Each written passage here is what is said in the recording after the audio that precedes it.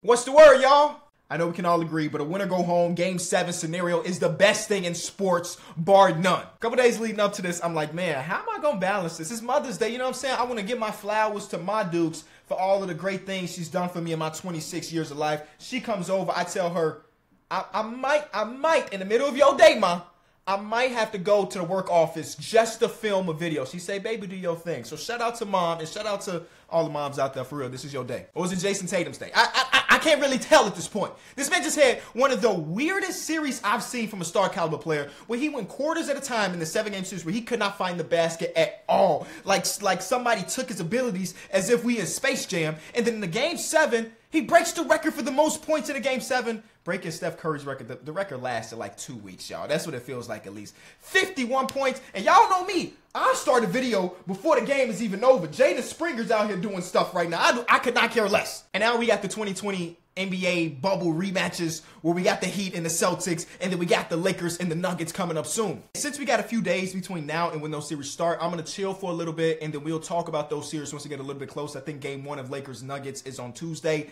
I more want to focus on this series and focus on the 76ers. Let's be real. Again, flowers to Jason Tatum. Joe Mazzulla starting Robert Williams in game 6 was huge, and you saw that again tonight between Al Horford and Robert Williams. Joel Embiid couldn't do nothing. And in my last video when we were talking about this series, I told y'all that I felt pretty confident in the Celtics. Oh, did I say it on the podcast? Either way, I've said somewhere on this platform that I felt very confident in the Celtics because that moment where the 76ers were up in game 6 and they eventually went on to not give Joel Embiid the ball for 4 minutes and they could not score for longer than that. That was the series right there, in my eyes, and it turned out to be true, and it wasn't even close. I mean, they went on an extreme run where it was, 60-55, and then you look up, and now it's 80-55. Like, they went so cold, and the Celtics and Jason Tatum went up and up and up, and now they preparing for Jimmy Butler, and we'll talk about that. I want to focus on the 76ers. I did a little bit of trolling on Twitter today. Y'all know I got no ill will to no organization whatsoever, but it feels like deja vu. For the 7th year in a row. Joel Embiid has not had a conference finals appearance. We're going to talk about Joel Embiid pretty heavily in this video. But this was this might have been their best chance since Kawhi Leonard shot. Like, I think that Jimmy Butler, JJ Redick team with Ben Simmons, who was playing good basketball, and Joel Embiid, that was like probably the best constructed team. But this team, let's not steer away from the fact that Joel Embiid just won MVP. James Harden, he did not make an All-NBA appearance, but he was All-NBA caliber. Got some votes here or there. Tyrese Maxey was really good. P.J. Tucker was a good acquisition. Like, this team was constructed for a deep run, and here they are again being eliminated in the 2nd round. I just got a notification that says Ben Simmons was tuned in. What am I looking at? Ben Simmons is a troll. Ben Simmons is a troll. Either way, there's a lot of people to blame here. Obviously, there's not one singular person that gets the full blame for this series ending the way it did. I know that we knew that Boston versus Philly were going to happen. We've known this for pretty much months, that these two teams will match up against each other. But still, I do believe that the 76ers had enough to win this series, and ultimately they lost. There's blame here for Joel Embiid. There's blame here for Doc Rivers. There's blame here for James Harden. There's blame here for the role players. Like, everybody gets their own piece. But my argument is that Joel Embiid should get one of the bigger pieces here. And I don't want y'all to think this is any anti-Joel Embiid. I voted him for MVP on my unofficial ballot. Joel Embiid is a great NBA player, but I'm just looking at the games, this series, and everything we know about these players. Because though, in this game 7, James Harden had another stinker in a winner-go-home game. You can talk about that too. James Harden also had 2 40-point games to even get us to the point where this is a game 7. So he's got a slight pass. He's got a slight pass because the MVP of the league did not have more than one MVP performance in this playoff series. I know he's dealing with the knee thing. He had a brace on for the great majority of the series. I understand that. But he's still the MVP of the league in the winner-go-home game, and he was non-existent. Al Horford is old enough to be my grandfather, and he put the clamps on not just this game, for a good chunk of this series. Let me see. What did Joel Embiid end up with? He ended up with 15 and 8 in a game 7. Harden ended up with 9, 7, and 6. Again, like, they didn't get production from any of their 2-star players. But again, we're focusing on Joel right now. And listen, Al Horford is a great defender. There's a reason why a few years ago, the 76ers themselves signed Al Horford, because they were tired of that man, and they didn't want, they saw him as the Joel Embiid stopper, genuinely. And so they brought him onto the team. That didn't work out. Then he went back to Boston and reset everything, and he's back to being a Joel Embiid stopper. He's the Joel Embiid whisperer. There's points in this series where PJ Tucker, who might be the heart and soul of the team, I don't know. PJ Tucker had to look Joel Embiid in his face and say, ain't no dude out here that can guard you one-on-one. And that was after Al Horford had a couple possessions back to back where he was putting the absolute clamps on him. You know, I don't remember if this was game 4, game 5, regardless.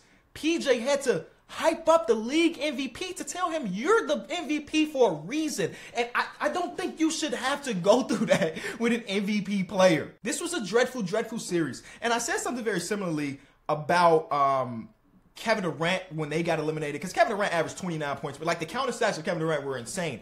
But you're looking at Kevin Durant and Joel Embiid against themselves. You know what I'm saying? I'm not comparing Joel Embiid to an average center where you can tell me, look at those stats, Kenny. He had a great series because if he was replaced by this player, that's not relevant anymore. This is the playoffs. This is where people win championships. This is where we separate the very, very good players from the all-time players. This is what we're here for, and Joel Embiid has yet to give us an all-star Hall of Fame-worthy run. And sometimes these Hall of Fame-worthy runs don't even end in a championship. We've seen plenty of people going Hall of, like Jimmy Butler's bubble run was a Hall of Fame caliber run. Do we make the Hall of Fame? That's not the conversation right now. But those type of runs exist. I would argue that with Nikola Jokic, and I know there's going to be a lot of comparison between Jokic and Joel Embiid since Joel Embiid just won the MVP, whatever. What Nikola Jokic is doing right now, it's a Hall of Fame run currently. He just averaged a 35-point triple-double to defeat Kevin Durant and Devin Booker. That's elite. Joel Embiid is yet to do that for us. The best I can think is in that Philly versus Atlanta Hawks series. He was great. I don't know what he averaged, but he was great in that series. Ultimately, they ended up losing, and then Ben Simmons was like the overall scapegoat from everybody, and for good reason. I'm not saying he didn't deserve the criticism that he got, but like it was like, okay, it was Ben Simmons. Now let's now do this. We got James Harden coming to town now. This is the time, and I don't know where they go. We talk about every single iteration of a championship quality team having windows, right? And I ask people on Twitter, did the window shut? James Harden is a free agent, and we've heard from, I don't remember, was it Shams? I think we've heard from Shams all season long about James Harden is thinking about Houston again. Houston got money. Houston just paid Ime Udoka to come change some things. They got money. Ime say in his presser, they're not looking to lose no more. And James Harden's one of the best players on the market, and he has history there. Like, so if James decides to walk, I don't know what to expect. I don't know what to do. This was the year that was supposed to be the run. Even if the run is a conference finals appearance and you lose, a championship appearance and you lose, at least you got over the next hump. You have not been able to get past the second round. You have a game 7 where Ben Simmons you had a game 7 where Kawhi Leonard hits one of the craziest shots of all time. You have a game 7 where Ben Simmons passed the ball when he's guarded by Trae Young. And now we got the game 7 where the MVP of the league got stopped by Al Horford. Like, this is bad, man. This is bad, bad, bad. And the Philly fans are fed up. I asked people on Twitter, 76ers fans, what changes you want to see this offseason? And again, everybody right now is high on emotion because they just got eliminated. And obviously, these aren't the opinions that some of them will stay with. For example, this guy's a Philly fan because he's got the picture of Kobe in a Eagles jersey. Okay. Let Harden walk. Trade Embiid for every first-round pick ever. Trade Toby for anything. Fire Doc and rebuild. Bring back Monty. Sign and trade Harden if possible. Bring in depth and wing defense and a good playmaker. We have one last shot with Embiid. One last. And you know what? This last sentence might be an absolute truth. Because right now in Joel Embiid's career, he's had Jimmy Butler. He's had Ben Simmons. He's had James Harden. And maybe there's another all-star caliber player that comes in this next integration. But like, he's had a plethora of great players around him, and it still hasn't worked out yet. But I'm looking for some tweets. There are some diehard 76ers fans that I follow. Again, I try to follow a few people in every single fandom just because I want to see what they're believing. And one of them, a guy that I truly respect in Philly fandom, was like, it doesn't matter. I'm done. And I don't think that's going to be the case for him, you know what I'm saying, knowing his history and stuff. But I can understand the emotion that he's going through right now. The only thing I will push back on is the idea of resetting a team that's been good for years and starting over for the process again.